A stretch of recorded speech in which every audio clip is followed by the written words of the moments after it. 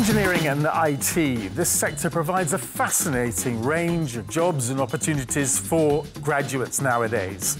I'm here today to meet the head of Aerodynamics. Hi, Jason. Hi, Bob. How are you? Yeah, fine, thank you. Good. Now, tell me, a name like Jason Somerville sounds like you should be a Hollywood actor. So what was your childhood dream? Well, as a boy, I was an absolute car obsessive. I was forever drawing and playing. I found that through my studies, I would focus on the maths and physics and the sciences. From that, the big difficulty then becomes finding a break in motor racing. Although you come away from university with a strong degree, okay, I'm ready to go and make the world a faster place with all my knowledge. But getting someone to back you at that early stage of your career is really the next big challenge. And is that person the greatest person who has influenced your career, and who is it? Certainly my father was probably the guiding influence in the whole car thing. He was very much a car motorsport. Well, I think in terms of my Williams career, a guy by the name of John Russell, who was looking after the motorsport programme at that point, he was a very clever engineer. He gave me, again, a lot of scope to work. We had a very quick car, which was the first of the Williams BMW sports cars. And from that, the opportunity came up on the F1 side, working for Patrick Head and the BMW-powered Williamses of the early 2000s. And that moment when you were transferred basically from the sports car programme to the Formula One programme, was that a sort of major breakthrough for you? It was a real deep breath moment. Am I ready for this? Can I contribute? Am I good enough for the Formula One side? Yeah, because at the time the Formula One team was a fair bit bigger than the sports car, which was pretty much an aero department of two. Aero departments have grown massively since then.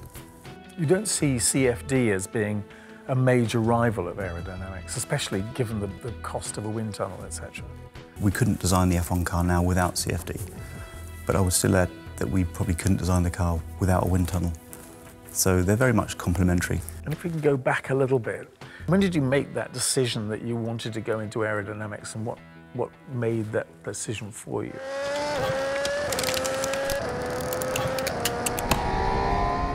It is one of the areas where there is a lot of car performance to be had. I don't think that will change unless we can start to race in a vacuum somewhere, so we will always have aerodynamics of some form. And it just struck me as being the area where I could make a contribution. I'm quite a creative, naturally a creative sort of person, so it's an area where you can make a difference aesthetically and performance-wise. So how big is your team? Can you give some indication of that? Copy that, we're racing him. With the team, we've really split the team. We have the model making and the test engineers or the test technicians who provide the support for the wind tunnel and for the wind tunnel model. And we have the engineering support, of which there is approximately 60 of us who will be looking after the design of the car, everything from the design through to the CFD, through to the analysis of the data, through to the track support. So yeah, the aerodynamics engineering team is around about 60. That number of people is amazing, 60 people. I'm intrigued that you said the drivers there. How much can the drivers influence the aerodynamics? Can they actually tell you this was doing such and such? It's interesting because both of our drivers, Felipe and Valtteri, have got fantastic feedback. And in all of that, the driver is feeling something. Now, the aerodynamics does play a big role. And we're trying continually to try and refine that so we can understand what it is that they're feeling and how can we put a parameter in the wind tunnel which can address any deficiencies. Jason, what one piece of advice would you give to youngsters wanting to come into the industry? Do as much as you can to give yourself the best possible chance of getting a foot in the door.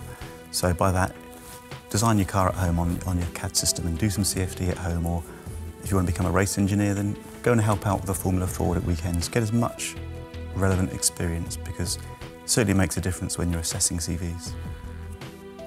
Thank you very much indeed, Jason. Thank you. Thank you. Nice to meet you. Thank you.